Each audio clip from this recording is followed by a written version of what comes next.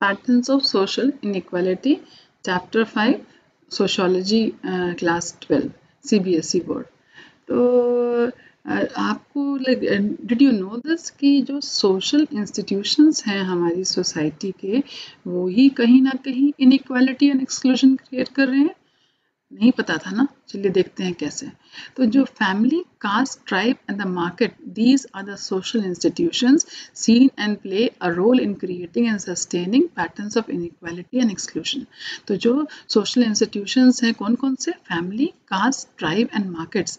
तो ये सब जितने भी इंस्टीट्यूशंस हैं वो कहीं ना कहीं वो लोग इनइक्वालिटी एंड एक्सक्लूजन क्रिएट करने के लिए जिम्मेदार हैं। ठीक है, तो अब कैसे जिम्मेदार हैं वो हम लोग अभी आगे पढ़ेंगे। In India social inequality and exclusions are facts of life. तो जो इंडिया है, हमारी जो कंट्री है भारत, उसमें जो सोशल इनइक्वालिटी है, जो समाज में जो बराबरी का जो दर्जा नहीं मिलता है लोगों को, ये एक जो सच्चाई है, ये एक सच्चाई, एक कटु सच्चाई है कि जो सोशल इनइक्वालिटी हम लोगों को हर जगह पे कहीं ना कहीं देखने को मिल जाती है। एक छोटा सा एग्जाम्पल लेते हैं। अब जैसे कि हम लोग हैं, आप सबके पापा मम्मी नौकरी करते हैं, मम्मी नहीं करती, चलो पापा तो करते ही करते हैं। उन सब में ये होता है कि पापा लोग को या तो सैटरडे संडे छुट्टी मिलती है या फिर संडे संडे छुट्टी मिलती है, तो वो एक बहुत ज़रूरी मानी जाती है कि हाँ छुट्टी होनी चाहिए। और वो जो क्योंकि थक जाते हैं भाई, 5 दिन काम कर लिया, 2 दिन आराम करना चाहिए, फिर 6 दिन काम कर लिया, 1 दिन आराम करना चाहिए। लेकिन यही अगर आराम अगर घर की काम वाली जो झाड़ू पोछा लगाती है या बर्तन घर होती है, वो अगर ये बोले कि मैं हर सैटरडे और संडे छुट्टी लूँगी क्योंकि मैं 5 दिन काम कर चुकी हूँ, तो हम लोग उसको उस बात पे राजी नहीं होते हैं। तो ये क्यों है? क्योंकि कहीं ना कहीं ये सोशल इनइक्वालिटी है, ये हमारे जीवन का एक पार्ट बन गया है और हम लोग रियलाइज ही नहीं करते हैं कि कैसे हम सब लोग कहीं ना कहीं ये सोशल इनइक्वालिटी को आगे बढ़ाने के लिए हम खुद भी जिम्मेदार हैं।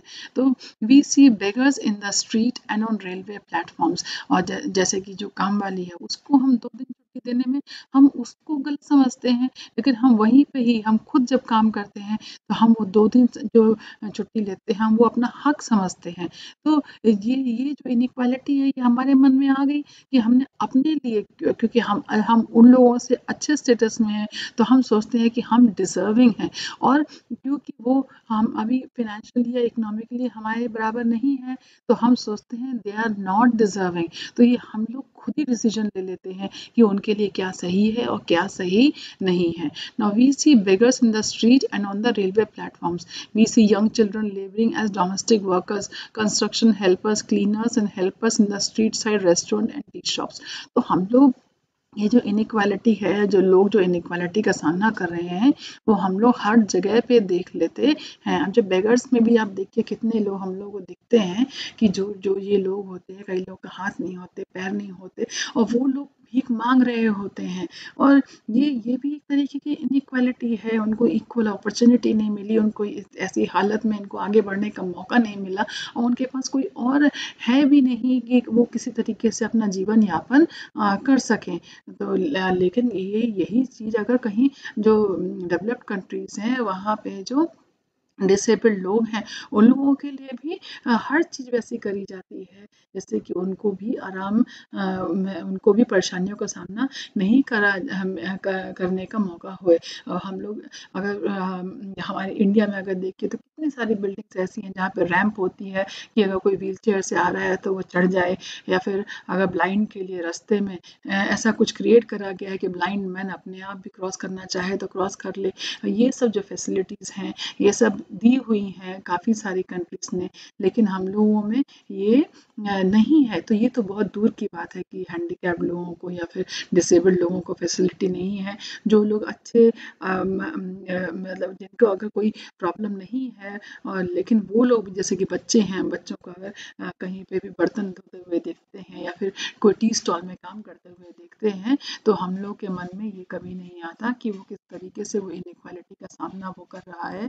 और हम देखो, हम तो बल्कि अपने मेरे माँ बाप मुझे पढ़ने का पूरा मौका दे रहे हैं, अच्छे स्कूल में भेज रहे हैं, लेकिन इसको देखो ये वो सब छोड़ के अपने घर में अपने कमाने में लगा हुआ है, अपने परिवार को पालने में लगा हुआ है। और हम लोग बिना सोचे समझे हम बोलते हैं छोटू जरा चाय ले आओ, छोटू जरा नाश्ता ले आओ, छोटू जरा टेबल साफ कर दो। और तो ये जो इनइक्वालिटी है ये हमारे सोसाइटी में एक तरीके से जैसे कि कपड़ा बुना हुआ होता है वैसे ही सोसाइटी में, हमारी सोसाइटी में ये इनइक्वालिटी एक तरीके से ये बुन गई है, ये उसका हिस्सा हो गई है।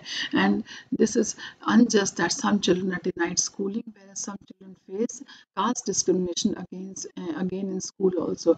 तो कुछ तो बच्चों को स्कूल जाने का मौका नहीं मिलता, कुछ जिनको मौका मिलता है उनको जैसे गाँव में और जहाँ तक शहरी जीवन है वहाँ पे तो ऐसे कास्ट डिस्क्रिमिनेशन होता नहीं है, लेकिन शायद जो गाँव जो जैसे जो इंटीरियर में जो होते होंगे वहाँ पे शायद अभी भी कास्ट इतना डोमिनेंट होता होगा कि वहाँ पे जो बच्चे हैं उनको कास्ट डिस्क्रिमिनेशन का सामना भी करना पड़ता होगा। और दूसरे तरीके की इनइक्वालिटी क्या है, जो है वायलेंस अगेंस्ट वुमेन। तो वुमेन का तो आजकल न्यूज़पेपर खोलते ही आप देख सकते हैं कि जो है एक वायलेंस तो एक तरीके का एक जीवन का वो भी हिस्सा ही हो गया है कि कोई भी दिन ऐसा नहीं होता कि आपको न्यूज़ में या फिर न्यूज़पेपर में वुमेन के अगेंस्ट में कोई वायलेंस सुनने को ना मिले।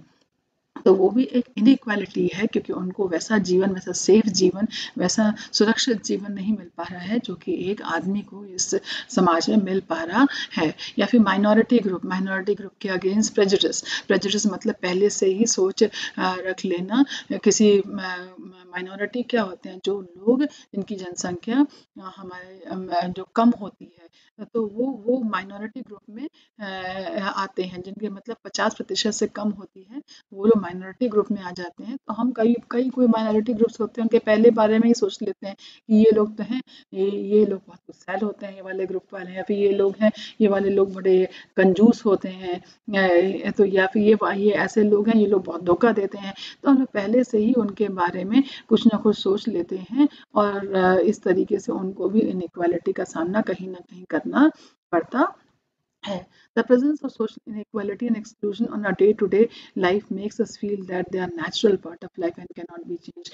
और ये सब जो चीज़ें हैं जो हम लोग सोचते हैं, जो हम लोग करते हैं, ये एक जनरेशन से नहीं शुरू हुई है, ये चीज़ है जनरेशन टू जनरेशन चलती आ रही है। इसलिए ये हमारे जीवन का ऐसा हिस्सा हो जाती है कि हम लोग ये सोचना ही बंद कर दिए हैं, क्योंकि ये हमको एक नेचुरल पार्ट ऑफ लाइफ लगता है कि हम लोग ये सोचते ही नहीं है कि ये जो हो रहा है इसको बदलने की भी ज़रूरत है, और इसीलिए हम लोग उसको बदलने की ही कोशिश ही नहीं करते हैं। We sometimes also think of them as being deserved और जस्टिफाइड इन सम सेंस। और कई बार हम ये भी सोचते हैं कि अच्छा इनकी स्थिति क्यों है, इनकी स्थिति ये है क्योंकि ये ऐसे ही है।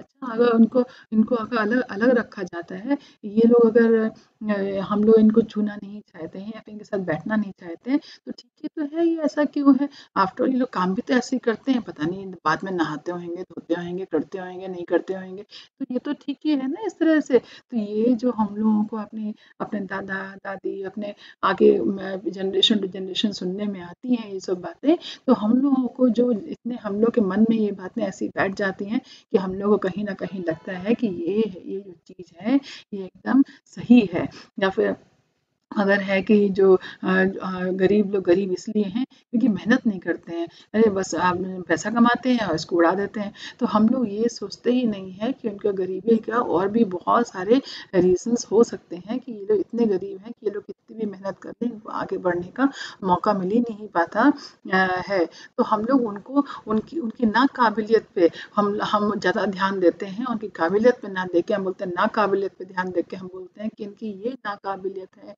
इसके कारण ही ये ऐसे हैं। तो example poor are because they are lacking in ability. तो वो इसलिए पुअर है क्योंकि उनको तो कुछ आता ही नहीं है, तो कुछ कर ही नहीं सकते हैं। और हैव नॉट ट्राइड एनफ, अरे मेहनत तो करते नहीं है पूरे समय, जरा से 4 दिन मेहनत करते हैं, नौकरी मेहनत लेबरगिरी करते हैं, उसके बाद क्या 4 दिन बैठे रहते हैं, तो पैसा नहीं खर्च होता है। हम लोग ऐसे ही बोलते हैं बिल्कुल कोशिश नहीं करते, अरे मन लगा के काम करेंगे तो ऐसा थोड़ी ना पैसा नहीं कमा सकते हैं। और improve that we blame them for it, तो हम उसके लिए उनको ही जिम्मेदार समझते हैं। It is true that hard work, मेहनत करने से सबको फर्क होता है, चाहे बच्चा हो, चाहे कोई भी हो, कोई इंसान हो, सब जो भी मेहनत करेगा उसको उसका रिजल्ट जरूर मिलता है। लेकिन इसके अलावा एक इंडिविजुअल एबिलिटी भी होती है, एक इंसान की अपनी अपनी काबिलियत होती है, उससे भी फर्क पड़ता है। मान लो दो लोग हैं जो कि एक्टर्स हैं, एक जो अमिताभ बच्चन के बराबर एक्टिंग कर लेता है और दूसरा एकदम नया नया है जिसने एक्टिंग सीखी ही है, तो जो जिसकी इतनी अच्छी एक्टिंग है उसको नेचुरली लोग आगे आगे बढ़ाएंगे, उसको लेंगे, उसको जगह जगह नाटक में लेंगे या फिर पिक्चरों में लेंगे। लेकिन दूसरा है जिसको एक्टिंग नहीं आती है, तो वो कितना भी वो कोशिश करे, तो वो बहुत हार्ड वर्क करे या प्रैक्टिस करे, लेकिन वो इतना फाइन रिजल्ट नहीं दे पाता है। इसीलिए कहीं ना कहीं आगे बढ़ने के लिए एक जो काबिलियत है उसकी भी बहुत ज़रूरत होती है। इफ ऑल दी, लेकिन अगर ये बराबरी तब होती है दो लोगों की, जबकि अगर दोनों सब लोगों को सब सब एक कोई भी चीज़ें हैं वो सब कुछ जो है बराबर बराबर मिल रहा हो। जैसे कि एक घर के दो बच्चे हों, उनको बराबर तरीके से पढ़ाई, बराबर न्यूट्रिशन, बराबर प्यार मोहब्बत और जो बराबर की सिक्योरिटी, तो वो सब जो बराबर मिल रही है उसमें अगर कोई एक बच्चा नहीं निकल रहा है और दूसरा बच्चा निकल रहा है, तो हम ये कह सकते हैं कि कहीं ना कहीं उसकी जो है इंडिविजुअल एबिलिटी में हम उसको दोष दे सकते हैं।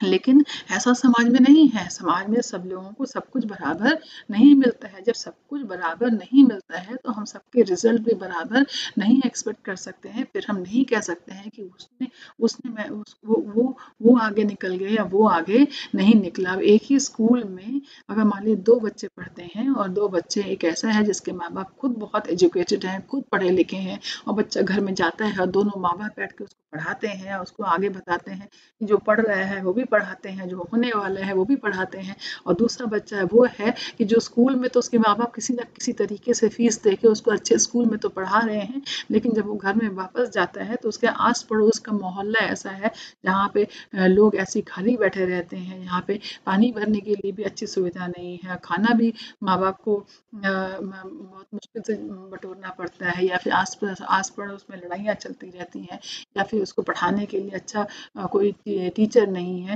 तो ऐसे में वो दोनों चाहे सेम स्कूल में जा रहे हो, हम तो ऊपरी तो देखेंगे कि दोनों जाते तो सेम स्कूल में हैं, लेकिन उनको सब कुछ बराबर नहीं मिला है। इसीलिए जो एक है वो दोनों चाहे कितना भी हार्ड वर्क करें, दूसरे के जो हार्ड वर्क है उसमें उसको ईजी पुश मिल रहा है, वो आगे बढ़ने में उसको ज़्यादा अच्छा मौका मिल रहा है।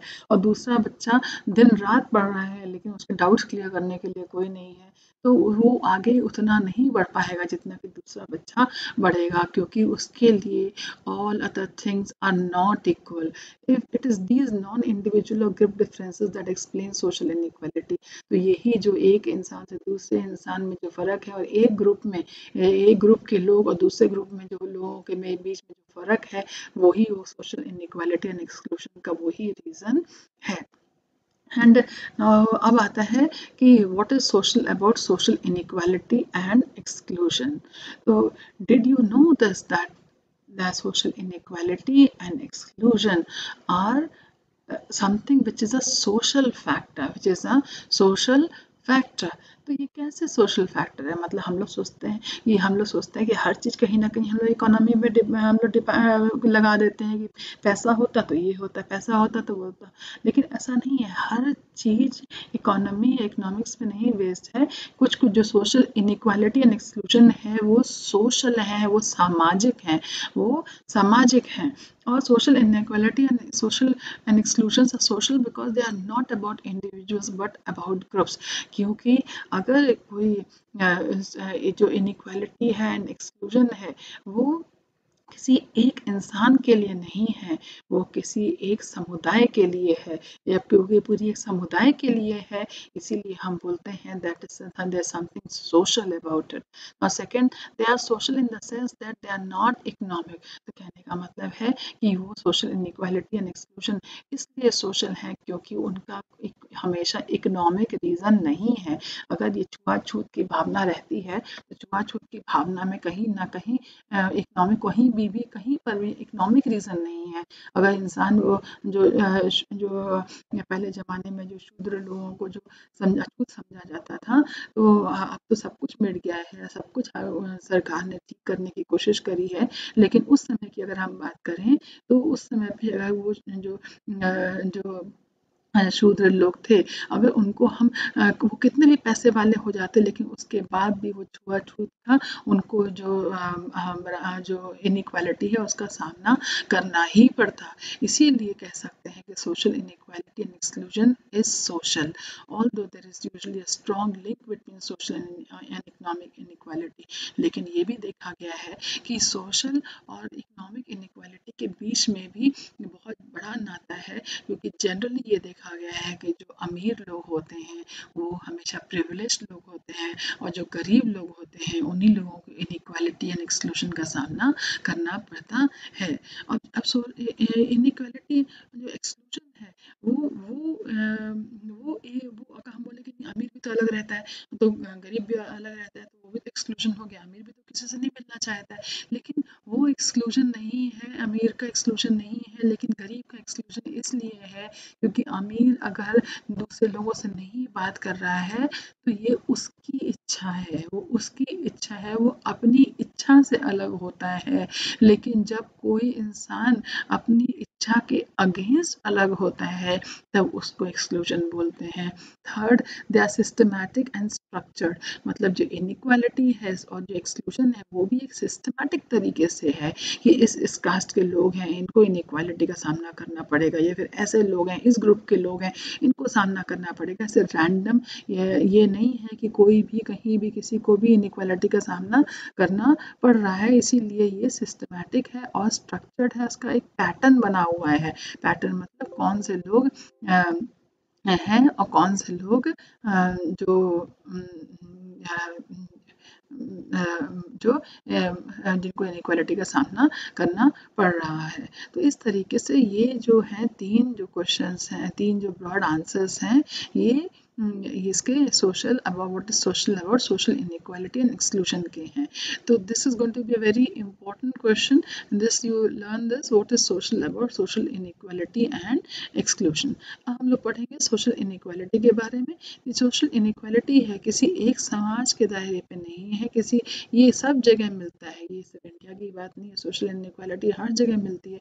और सोशल इनइक्वालिटी क्यों है? सोशल इनइक्वालिटी इसलिए है कि कुछ लोग जो हैं उनको जो रिसोर्सेज हैं, money, property, education, health and power, उनको इस पे ज़्यादा होल्ड है, वो ज़्यादा उनको ये रिसोर्स मिले हुए हैं इन कंपैरिजन टू दोज, और मतलब दूसरे लोग हैं उन पे इनको इतना ज़्यादा इस पे होल्ड नहीं है। तो जिसको ज़्यादा है वो वो ज़्यादा पावरफुल हो जाता है, और जिसको ये कम मिले हुए हैं वो कम पावरफुल हो जाता है। हाँ, अब जैसे कि social resources can be divided into 3 forms of capital.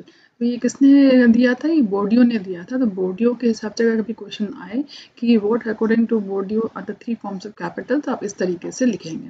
तो कैपिटल क्या होता है? कैपिटल क्या होता है? कोई भी तरीके की पूंजी है वो क्या होता है? कैपिटल होता है। तो कैपिटल किस किस चीज़ें कितने तरीके से हो सकती है? इकोनॉमिक कैपिटल, इकोनॉमिक मतलब जो कि पैसे से रिलेटेड है, in the forms of material assets and income.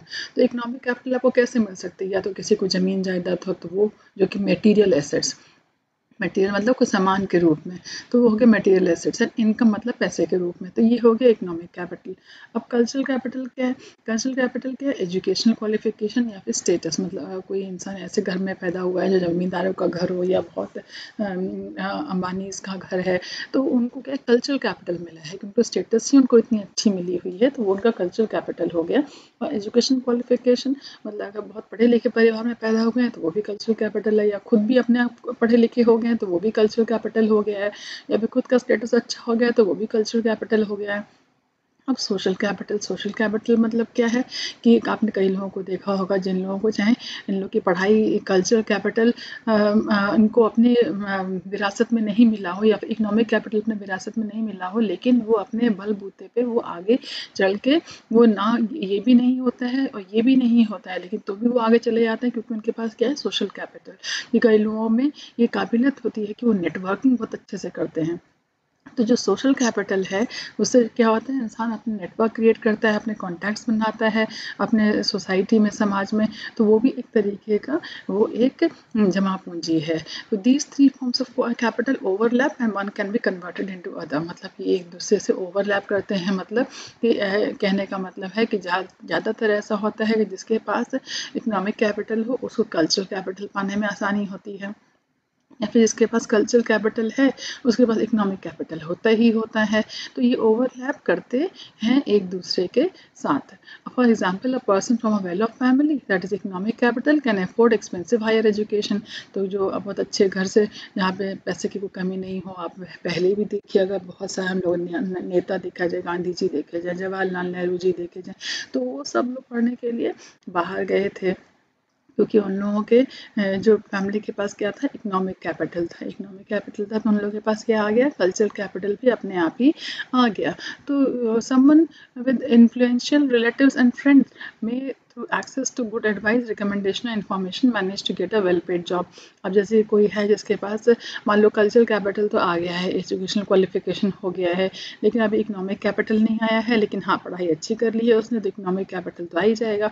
और सोशल कैपिटल भी नहीं है, सोशल कैपिटल में उसके अपने जान पहचान के रिश्तेदार हैं मान लो, तो उन लोगों से वो उसके सोशल कैपिटल अच्छा है तो वो लोगों से पूछेगा मुझे कौन सा कोर्स करना चाहिए, मैं कहाँ से आगे निकल सकता हूँ। तो वो लोग ऐसे आगे बढ़ के पूछ के फिर वो लोग अच्छी उनको अच्छा रिकमेंडेशन मिल जाता है, तो उनको अच्छी नौकरी मिल जाती है, फिर उनको इकोनॉमिक कैपिटल भी मिल जाता है। तो इस तरीके से ये एक दूसरे से रिलेटेड होते हैं। अब व्हाट इज सोशल इनइक्वालिटी, वैसे इसमें अगर एक केस देखा जाए ये वाले इसमें, तो ये हम आपको बताना चाहते हैं, जैसे हम जब हम पहले पढ़ाते थे तो उसमें उस स्कूल में जितने भी आया लोग थे उसमें कुछ आयास थी, उन्होंने बहुत मेहनत करके अपने बच्चों को कंप्यूटर कोर्स कराया, NIT भेजा आगे। तो वो कैसे वो लोग करते गए, वो लोग हम लोगों से आके पूछते थे मैडम इसको क्या कोर्स कराना चाहिए, उसने ये इसको पढ़ाई में मन नहीं लगता है, लेकिन और क्या कर सकते हैं, अभी ये वाला बच्चा मेरा बहुत ब्रिलियंट है तो इसके आगे इसको क्या करना चाहिए। तो उन्होंने पूछ पूछ के उन्होंने अपने बच्चों को आगे कोर्स में आगे बढ़ाया, और ऐसे ही धीरे धीरे करके उन लोगों की नौकरियां भी कह कह के उन्होंने कहीं कहीं लगवाई, और फिर क्योंकि काबिलियत तो थी बच्चों में और वो पढ़ाई लिखाई भी उन्होंने बहुत मन से करी थी, तो उन लोगों को फिर देखते ही देखते उन लोगों को ये इकोनॉमिक कैपिटल भी बदलने लगा। Now what is social inequality, तो ये व्हाट सोशल इनइक्वालिटी है क्या, तो आपको पता है ये बात कि सोशल इनइक्वालिटी क्या है। तो सोशल इनइक्वालिटी क्या है, समाज में जो बसी हुई जो जो बराबरी का दर्जा ना मिलना वो कहलाती है सोशल इनइक्वालिटी। तो patterns of unequal access to social resources are commonly called as social inequality. तो जब जब कुछ दो लोगों को बराबर के रिसोर्सेज नहीं मिल पाते हैं तो उससे क्या बन जाती है, सोशल इनइक्वालिटी बन जाती है। Some social inequality reflects innate differences between individual. तो कुछ सोशल इनइक्वालिटीज ऐसी होती हैं जो कि दो लोगों के बीच में अपने जो आंतरिक जो डिफरेंसेस होते हैं उसके कारण, जैसे कि मैंने एग्जांपल दिया था कि एक ही घर के दो बच्चे अलग अलग निकल जाते हैं, तो एक बहुत अच्छा निकल जाता है पढ़ाई में, वो IPS ऑफिसर या IAS ऑफिसर बन जाता है, दूसरा पढ़ाई में अच्छा नहीं बन पाता है, तो वो कोई ऐसी जॉब में क्लरिकल जॉब में कहीं पे आ जाता है, तो उनके बीच में आगे चल के सोशल इनइक्वालिटी आ ही जाती है। लेकिन ये सोशल इनइक्वालिटी क्यों आई, ये डिफरेंसेस बिटवीन इंडिविजुअल्स के कारण आई। और for example the varying ability and efforts, तो उनके में क्या डिफरेंस था, एबिलिटी की, काबिलियत की, और एफर्ट्स मतलब मेहनत की, इनका डिफरेंसेस था। Someone may have exceptional intelligence और टैलेंट और may have worked very hard to achieve the wealth and status. तो कुछ एक जन हो सकता है जो बहुत ज़्यादा उसको भगवान ने उसको गिफ्ट करा हो बहुत इंटेलिजेंस के साथ, या फिर उसको टैलेंट के साथ उसको ऐसा दिया हो, और वो या फिर कोई ऐसा हो सकता है जो बहुत मेहनत करके आगे बढ़ा हुआ हो। तो ऐसे करके जो होते हैं वो इंडिविजुअल डिफरेंसेस के कारण भी लोग उनकी जो इनइक्वालिटी वो आ जाती है। But social inequality is not the outcome of innate और natural differences between people but is produce by the society in which they live. लेकिन अगर हम सोशल इनइक्वालिटी की बात करें तो सोशल इनइक्वालिटी का मतलब बिल्कुल भी नहीं है कि वो इंडिविजुअल डिफरेंसेस के बीच के कारण वो पैदा होती है। जो सोशल इनइक्वालिटी है वो है जो एक नेचुरल डिफरेंस आ गया है जो दो लोगों के बीच में, जो कि खुद उनके कारण नहीं है लेकिन वो सामाजिक तरीके से वो आ गया है, तो वो उसको बोलते हैं सोशल इनइक्वालिटी। तो जब समाज ऐसा सिचुएशन क्रिएट करता है कि दो लोगों को इक्वल अपॉर्चुनिटी नहीं मिल पाती है, तो हम उसको बोलते हैं कि वो सोशल इनइक्वालिटी आ गई। अब जैसे कि आप सब लोग बहुत अच्छे अच्छे स्कूलों में पढ़ते हैं, तो आपको अच्छी टीचरें मिलती हैं, वो अच्छे आपको गाइडेंस देते हैं, तो आपको आगे बढ़ने का मौका ज़्यादा मिलता है। लेकिन वहीं पे ही अगर आपके घर में काम करने वाली है, तो वो भी बहुत मेहनत करके वो भी अपने बच्चों को पढ़ाती है, लेकिन उसका जो स्कूल होता है वहाँ पे वो अपने हिसाब से तो बहुत अच्छा स्कूल भेजती है, लेकिन वो जो स्कूल होता है वो कहीं ना कहीं उतनी अच्छी फैसिलिटी नहीं प्रोवाइड कर पाता है जो आपका स्कूल प्रोवाइड कर रहा होता है। तो ये जो होता है, जो ये इनइक्वालिटी, ये सामाजिक इनइक्वालिटी, समाज के कारण ये इनइक्वालिटी कहीं ना कहीं आ गई, क्योंकि ये लोग आगे नहीं बढ़ पाए थे अपने जीवन में, क्योंकि इन लोगों को कहीं ना कहीं एक्सप्लॉयटेशन का सामना करना पड़ा था। तो आज इन लोगों को इस कारण पे इनके बच्चों को भी करना पड़ रहा है। और तो ये जो इनइक्वालिटी है, ये जनरेशन टू जनरेशन चलती जाती है, जब तक कि वो कोई किसी का परिवार का बच्चा कुछ ऐसा ही एकदम ही अलग ही ना निकल जाए। फिर ग्रेजुअली ये धीरे धीरे ये इम्प्रूव होती जाती है। लेकिन अब जहाँ तक है, सरकार भी इस इनइक्वालिटी को दूर करने के लिए रिजर्वेशंस तो दिए दिए हैं, उसके साथ साथ में इकोनॉमिक रिजर्वेशन भी करे हुए हैं, जिससे कि होल पर्पस यही है कि जो सोशल इनइक्वालिटी है उसको जितना कम कर सके उतना कर पाए। तो ये जो है, ये हुआ सोशल इनइक्वालिटी के बारे में। अब ये हो गया सोशल इनइक्वालिटी, लेकिन क्या do you know what is social stratification? तो सोशल इनइक्वालिटी और सोशल स्ट्रैटिफिकेशन में क्या डिफरेंस है? तो ये आपको पता है, स्ट्रैटिफिकेशन आपको पता है, लेकिन बस शब्द अलग है, इसको हम ये बताते हैं क्योंकि सोशोलॉजी में ये है कि हर कोई चीज़ आपकी देखी हुई है, कोई भी चीज़ ऐसी नहीं है जो आपने अपने समाज में अभी तक देखी नहीं हो। बस उसको कहाँ पे क्या लिखना है आपको बस उतना पता होना चाहिए। अब क्या है, व्हाट इज सोशल स्ट्रैटिफिकेशन? अब ये व्हाट इज सोशल स्ट्रैटिफिकेशन, ये एग्जामिनेशन पॉइंट ऑफ व्यू से भी बहुत इंपॉर्टेंट क्वेश्चन है। और जैसे कि what is social inequality and what is the difference between social inequality and social stratification, ये भी आ सकता है। या फिर व्हाट इज सोशल स्ट्रैटिफिकेशन, ये भी आ सकता है। या फिर what are three forms of capital, ये भी आ सकता है। तो all these questions make a very important point from the examination point of view. A system by which categories of people in a society are ranked in a hierarchy. फिर से वही चीज़ आ गई। तो सोशल स्ट्रैटिफिकेशन क्या है? Social stratification वो system है जिसके कारण लोग को वो सोसाइटी में एक हायरार्की में बांटा जाता है। This hierarchy then shapes people's identity and experience, their relationship with others, as well as their access to resources and opportunity. अब ये जो इनकी हायरार्की बनती है, इससे इंसान की अपनी आइडेंटिटी बनती है। तो इट शेप्स पीपल्स आइडेंटिटी, तो एक इंसान की पहचान बनती है ये हायरार्की से, और उस पहचान से उनके ज़िंदगी में उनको कोई ना कोई जो एक्सपीरियंसेस होते हैं वो भी इनकी अपनी आइडेंटिटी बेस्ड एक्सपीरियंसेस होते हैं। अब देयर रिलेशनशिप विद अदर्स, और उनका उनका जो एक समाज में एक दूसरे से जो रिश्ता बन रहा है वो भी इसी आइडेंटिटी के ऊपर ही बनता है। As well as there access to resources and opportunities, और वैसे ही उनका जो रिसोर्सेज और जो अपॉर्चुनिटीज़ हैं उसके ऊपर इन लोगों का एक्सेस भी, इनका रिसोर्स, इनके जो रिसोर्स को पाने की इनकी काबिलियत, जो रिसोर्सेज होते हैं वो भी इनकी डिफ़र कर जाती है। अब जो हायरार्की है, जो हायरार्की जो आप लोग को पहले से ही पता है कि किस तरह से सोशल स्ट्रैटिफिकेशन करा जाता है, लेकिन फिर से बताते हैं। 3 की principal help explain social stratification. तो 3 प्रिंसिपल्स हैं। तो अब ये क्वेश्चन बन सकता है, what are the 3 principles which explain social stratification? तो ये क्या है, social stratification is a characteristic of society, not simply a function of individual difference. तो फिर से वही चीज़ आ गई कि जो सोशल स्ट्रैटिफिकेशन है ये सामाजिक है, और किसी ये इंसान से इंसान के ऊपर नहीं डिपेंड करती है, लेकिन ये एक सामाजिक स्थिति है जो कि सोशल स्ट्रैटिफिकेशन होती है, तो समाज में पाई जाती है, ना कि इंसान में। एक एक इंसान के कारण सोशल स्ट्रैटिफिकेशन होता है। तो social stratification is a society wide system, मतलब एक ऐसी चीज़ है जो पूरे समाज में फैली हुई होती है, that unequally distribute social resources among categories of people, और वो सोशल स्ट्रैटिफिकेशन के कारण अनइक्वल डिस्ट्रीब्यूशन ऑफ रिसोर्सेज हो जाता है लोगों के बीच में, उस समाज के लोगों के बीच में। तो पहला पॉइंट क्या हुआ कि सोशल स्ट्रैटिफिकेशन क्या है, ये एक के समाज की पहचान है, और ये किसी एक इंडिविजुअल डिफरेंसेस के कारण नहीं है। और सोशल जो है सोशल स्ट्रैटिफिकेशन है वो पूरे समाज में व्याप्त होता है, और उसके कारण पे जो जो सोशल स्ट्रैटिफिकेशन के कारण एक ग्रुप का जो रिसोर्सेज पे जो हक होता है वो दूसरे जो ग्रुप से वो डिफर कर जाता है।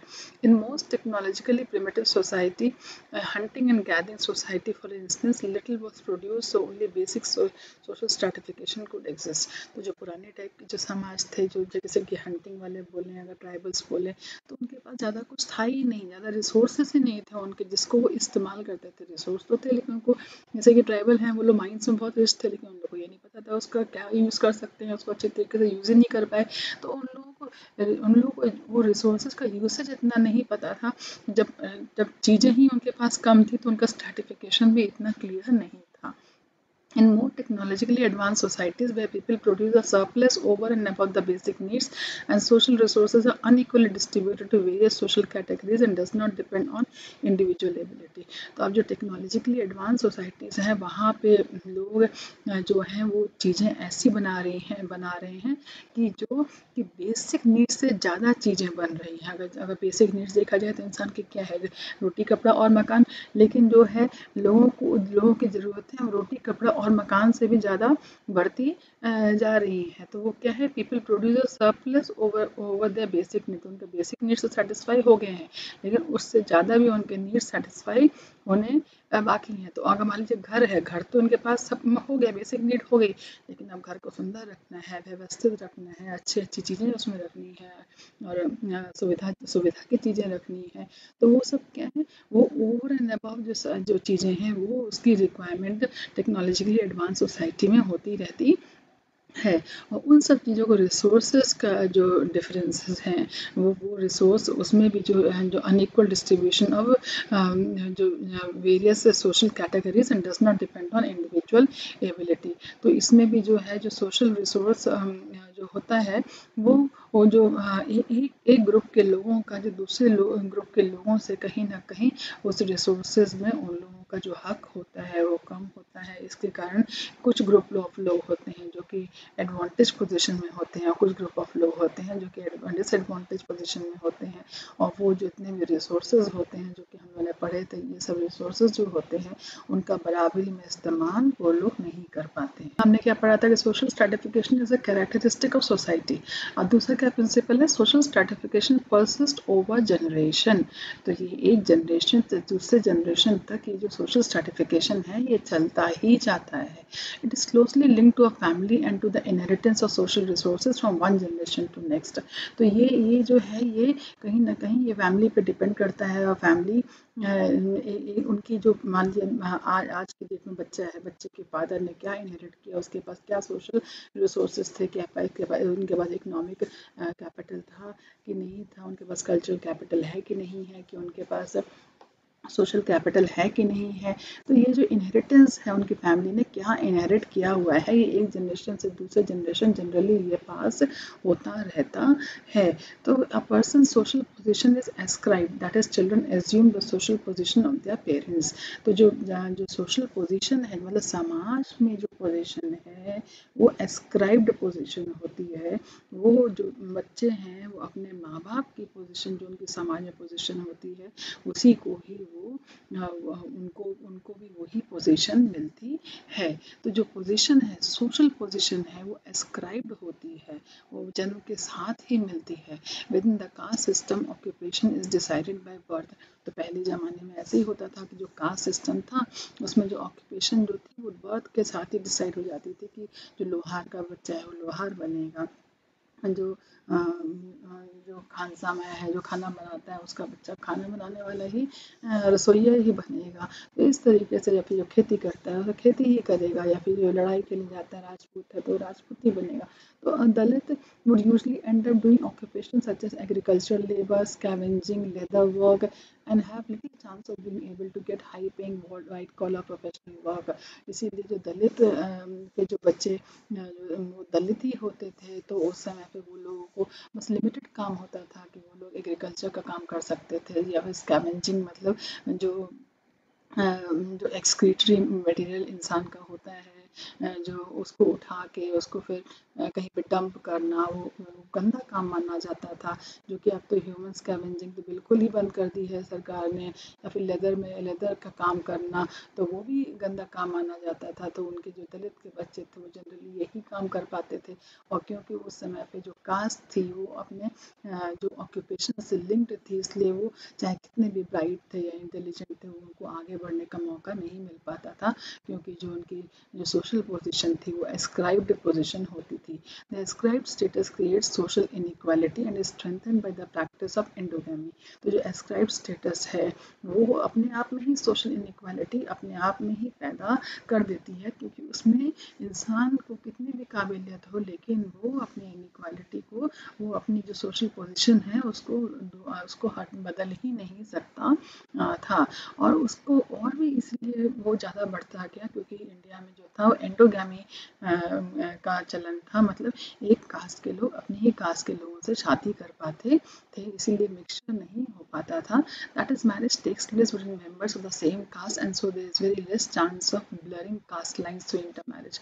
तो जो कास्ट की जो लाइन थी, जो डिवीजन था, उसको दूर करना बहुत ही मुश्किल था, क्योंकि जनरली शादी अपने कास्ट के लोगों में ही हुआ करती थी। तो जो social stratification as a characteristic of society पहला था। अब दूसरा है social stratification persist over generation. तो क्या है, जो सोशल स्ट्रैटिफिकेशन है वो generation to generation he pass on होती है। अब तीसरा क्या है, social stratification is supported by patterns of belief और आइडियोलॉजी। तो जो सोशल जो स्ट्रैटिफिकेशन है वो एक सोच पे आधारित है, वो एक सोच पे आधारित है। Any system of social stratification can only continue over generation only if it is fair or inevitable। मतलब कोई भी सोशल स्ट्रैटिफिकेशन का जो तरीका है वो तभी तक एक जनरेशन से दूसरे जनरेशन जा सकता है जब तक कि या तो वो सबके लिए सही हो, सबको लगे कि हाँ हम कहीं डिसएडवांटेज पोजीशन में नहीं है, सबको बराबर का हक मिल रहा है, सबको मौका मिल रहा है, तो वो सोशल स्ट्रैटिफिकेशन कंटिन्यू हो पाएगा। या फिर वो सोशल स्ट्रैटिफिकेशन ऐसा बनाया हुआ है कि उससे निकलना ही मुश्किल है, तो वो है इनएविटेबल। तो मतलब उससे निकलना ही मुश्किल हो तो वही सोशल स्ट्रैटिफिकेशन चल पाएगा। The caste system for example is justified with the principle of purity and pollution. In this, Brahmins are considered most superior and Dalits are the most inferior due to birth and occupation। जो caste system है वो caste system का basis ही है purity and pollution. मतलब जो लोग जितने ही divine so divine divinity के पास हैं, भगवान के पास हैं, वो उतने ही प्योर माने जाते हैं, और जो जितने ही दूर हैं तो वो पोल्यूटेड माने जाते हैं। और ब्राह्मण्स जो कंसिडर करे जाते थे वो मोस्ट सुपीरियर कंसिडर करे जाते थे, मोस्ट प्योरेस्ट माने जाते थे। और दलित थे वो मोस्ट इंफीरियर माने जाते थे, इसलिए भी क्योंकि जो उनका काम था वो जो लेदर इंडस्ट्री में काम करना या स्कैवेंजिंग का काम करना, वो गंदा ऑक्यूपेशन माना जाता था। तो इसीलिए उन लोगों को भी इंफीरियर माना जाता था, क्योंकि उनकी ऑक्यूपेशन से ही कास्ट लिंक हो गई थी। But everyone does not think that this system of inequality is legitimate. लेकिन जो जो जो जो कास्ट सिस्टम को बहुत मजबूती से मानते हैं, बोलते हैं इसमें गड़बड़ क्या है, तो कास्ट तो है वो हमने ऑक्यूपेशन के हिसाब से बनाई हुई है, तो जो ऑक्यूपेशन करता है उसको वैसे ही कास्ट को मिल गया है।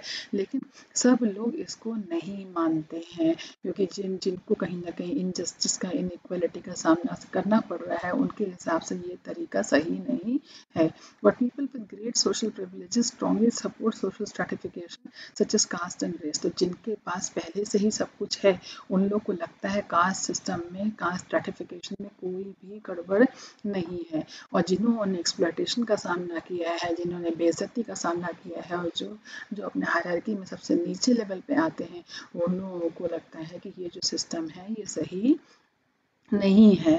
और ये जो डिस्क्रिमिनेशन है, ये सोशल एक्सक्लूजन है, वो जो है वो सिर्फ इकोनॉमिक रिसोर्स के ऊपर नहीं है, क्योंकि ऐसा नहीं है कि सिर्फ कि जो दलित है या फिर जो उन लोगों को उन लोगों के पास ज़्यादा पैसा है या फिर जो कम पैसा है तो वो लोगों को उस ह्यूमिलिटी का, उस एक्सप्लॉयटेशन का सामना नहीं करना पड़ेगा, ऐसी बात नहीं है। इसका इकोनॉमिक रिसोर्स के साथ कोई बहुत ज़्यादा लिंकेज सिर्फ इकोनॉमिक रिसोर्स के ऊपर लिंकेज नहीं है।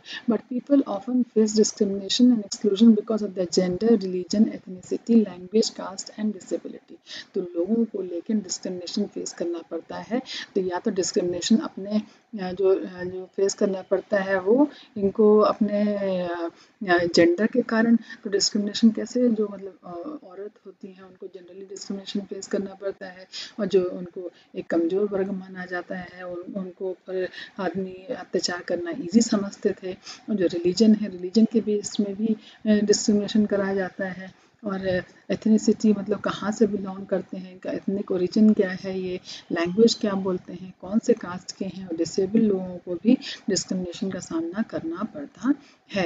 Even women from privilege background में face sexual harassment in public place. तो ये दिखाता है कि चाहे औरत, ये दिखाता है कि जो एक्सक्लूजन एंड डिस्क्रिमिनेशन है उसका इकोनॉमिक रिसोर्स से लेना देना नहीं है, क्योंकि अगर जो एक औरत है जो चाहे बहुत पैसे वाली क्यों ना हो, लेकिन अगर वो रास्ते में चलती है तो उसको भी वैसे ही हैरेसमेंट का शिकार करना पड़ता है, जैसे कि कोई एक और दूसरी औरत जो कि शायद एक किसी के घर में झाड़ू पोछा करती हो, बर्तन मांजती हो, उसको भी उसी तरीके का सेक्सुअल हैरेसमेंट का फेस करना पड़ सकता है। तो इसीलिए जो सोशल एक्सक्लूजन है और डिस्क्रिमिनेशन है वो हमेशा इकोनॉमिक रिसोर्स पे डिपेंड नहीं करते हैं। A middle class professional from a minority religious or ethnic group may not find house to live in the middle class colony or even in the metropolitan city. तो ये भी देखा गया है कि जो मिडिल क्लास जो प्रोफेशनल्स होते हैं, जो मतलब जो नौकरी पेशा लोग होते हैं और मिडिल क्लास के लोग बिलोंग होते हैं, वो एक पर्टिकुलर किसी एक रिलीजन को बिलोंग करते हैं।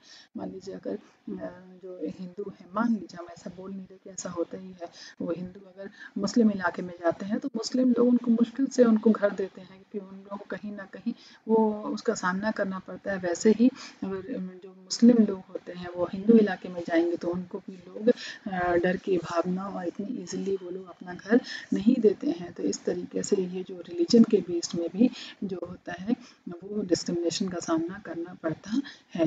पीपल में sometimes carry prejudices about the other social group.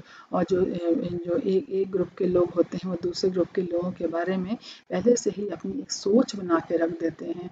जो प्रेजुडिसेस क्या होते हैं कि जिस सोच का कोई भी तथ्य नहीं होता, लेकिन इंसान अपने मन में बना लेता है, तो वो पहले से ही किसी ग्रुप के बारे में बना लेते हैं कि ये लोग बहुत इनको अगर हम रखेंगे भाई ये तो बहुत कंजूस होते हैं, हो सकता है किराया दें नहीं दें। तो पहले ही इंसान किसी एक सोशल ग्रुप के बारे में, ग्रुप ऑफ जो लोग होते हैं उनके बारे में एक धारणा बना के रख देते हैं, जिसके कारण भी इनइक्वालिटी और डिस्क्रिमिनेशन का उनको सामना करना पड़ता है।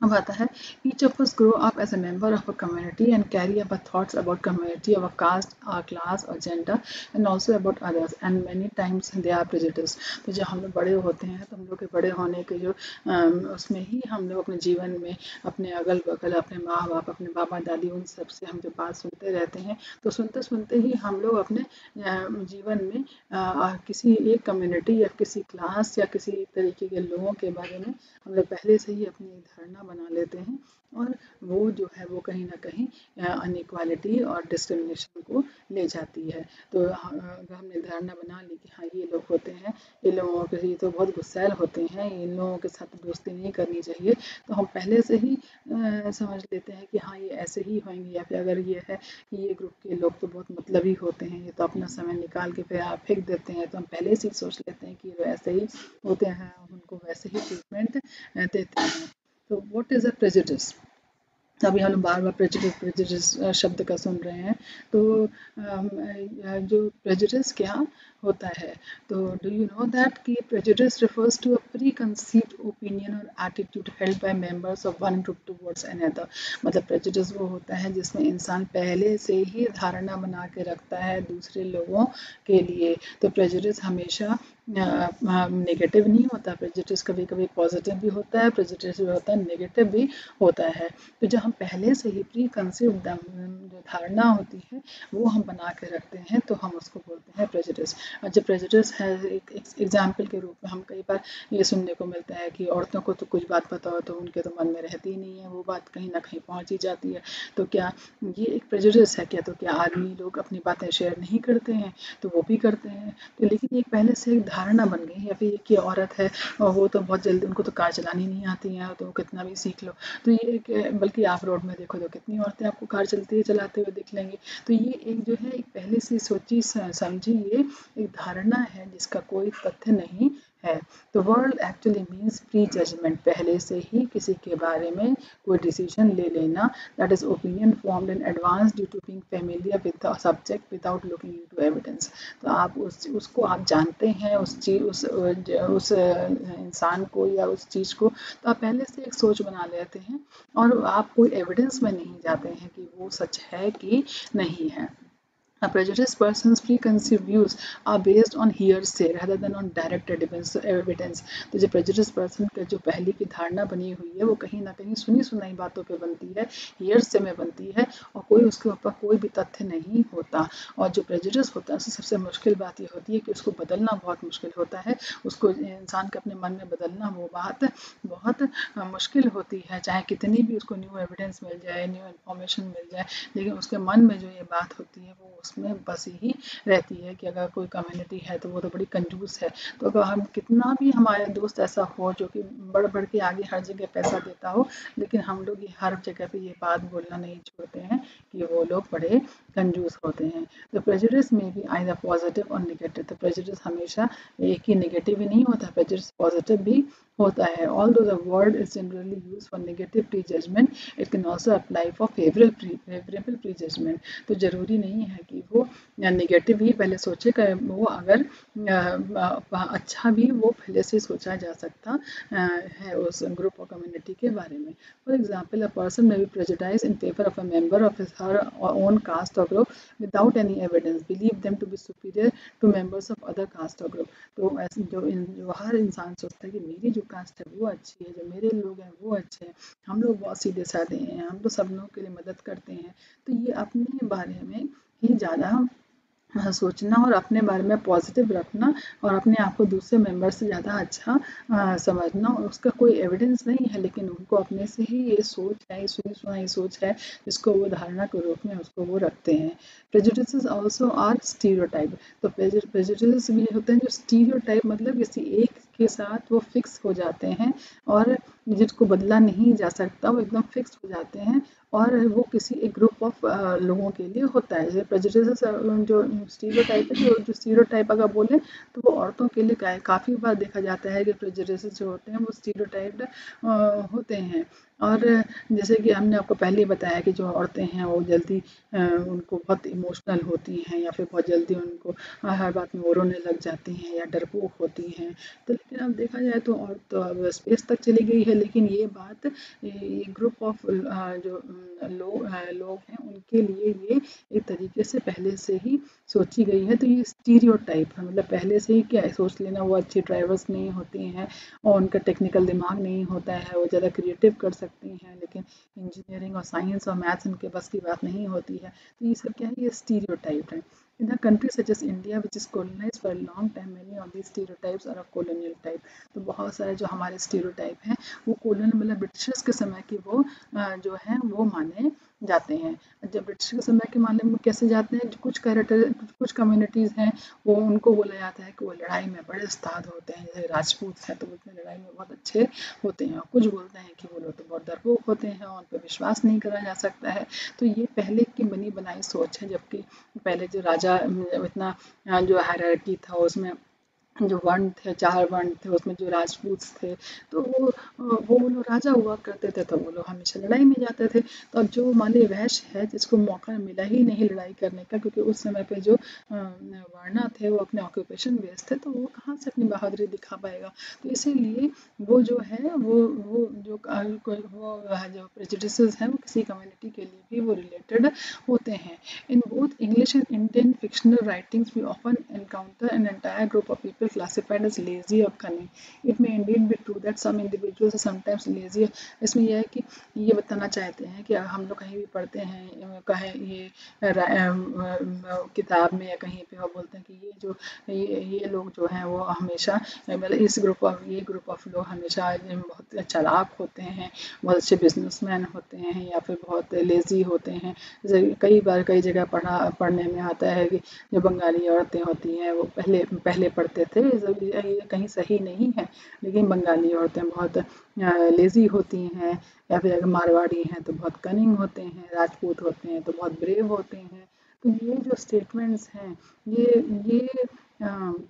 ये एक जनरल स्टेटमेंट है, और वो माना जाता है कि उस ग्रुप के अंदर जो लोग भी हैं सब पे ये स्टेटमेंट ट्रू बैठता है। और लेकिन ऐसा होता नहीं है, एक्चुअल में देखा जाए तो ऐसा नहीं है कि जो राजपूत जो लोग हैं सभी लोग लड़ना पसंद करते हों या सभी बहुत बहादुर हों, ऐसा नहीं है।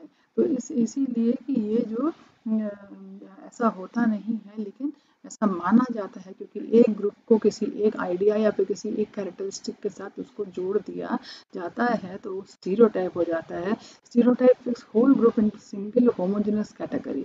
तो स्टीरियोटाइप में यही होता है कि सारे ग्रुप को एक ही कैटेगरी में डाल दिया जाता है, और जो इंडिविजुअल डिफरेंसेस हैं उसका कहीं पे भी कोई भी कंसिडरेशन नहीं करा जाता है, और जो पूरी कम्युनिटी है उसको एक सिंगल इंसान की तरह डील किया जाता है, और उसमें जो अलग अलग जो डिफरेंसेस हैं एक इंसान से दूसरे इंसान के बीच में, उसको कहीं पे भी उसका कंसिडर नहीं किया जाता है। तो prejudice describe attitude and opinion, discrimination refers to actual behavior towards another group or individual। तो जो prejudices हैं वो बस एटीट्यूड दिखाते हैं कि किसका किस तरह कैसा सोच है, लेकिन जो डिस्क्रिमिनेशन है वो एक्चुअल में जो इंसान उसके लिए क्या कर रहा है उसको वो डिस्क्रिमिनेशन दिखाता है। तो वो जो प्रेजुडिसेस बस सोच तक लिमिटेड है, लेकिन डिस्क्रिमिनेशन जो होता है वो एक्चुअल एक्शन में भी आ जाता है।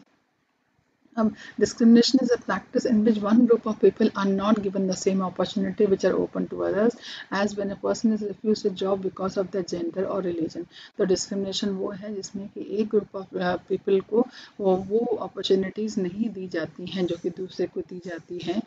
तो अगर देखा जाए जैसे कि इतनी सारी स्टडीज़ बोलती हैं कि सेम काम के लिए औरत को कम पेमेंट मिलता है और आदमी को ज़्यादा पेमेंट मिलता है, तो ये एक तरीके का डिस्क्रिमिनेशन है जो कि एक औरत और आदमी के बीच में करा जाता है। और ये सिर्फ इंडिया में ही नहीं, आप कहीं भी किसी भी कंट्री में अगर आप देखें तो ये जो प्रथा है ये बहुत प्रचलित है कि जो आदमी है उनका जो पे स्केल है वो ज़्यादा रखा जाता है इन कंपैरिजन टू जो औरत है। Discrimination can be very hard to prove because it may not be openly shown.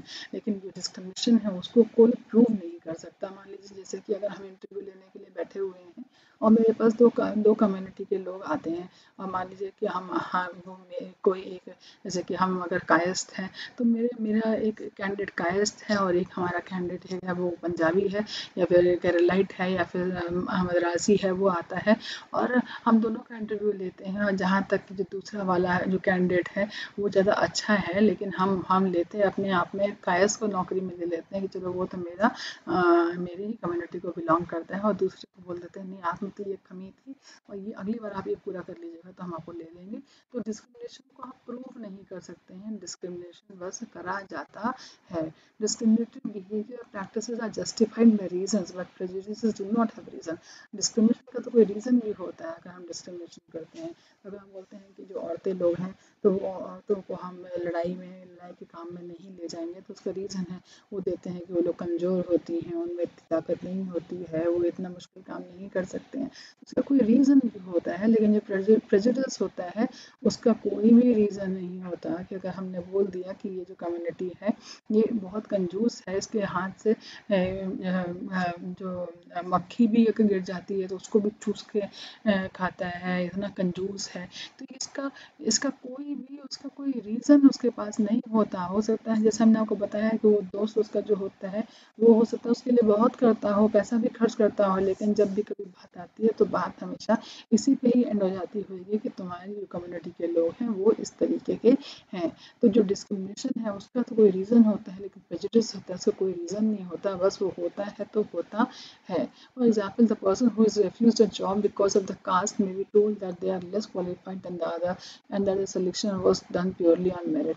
तो जिस अगर दो लोग आते हैं उन लोगों को नौकरी के लिए रखा जाता है तो किसी एक को नौकरी में नहीं रखा जाता है ये कह के कि जो सिलेक्शन हुआ वो तो पूरा एकदम तरीके से ही हुआ, और लेकिन उसकी क्वालिफिकेशन है वो आपसे अच्छी है इसलिए उसको लिया जा रहा है और उसको कोई भी वैलिड रीज़न नहीं दिया जाता है। तो इस तरीके से ये अभी इतना जो पार्ट था वो ख़त्म करते हैं, आगे का हम लोग नेक्स्ट वीडियो में कवर करेंगे।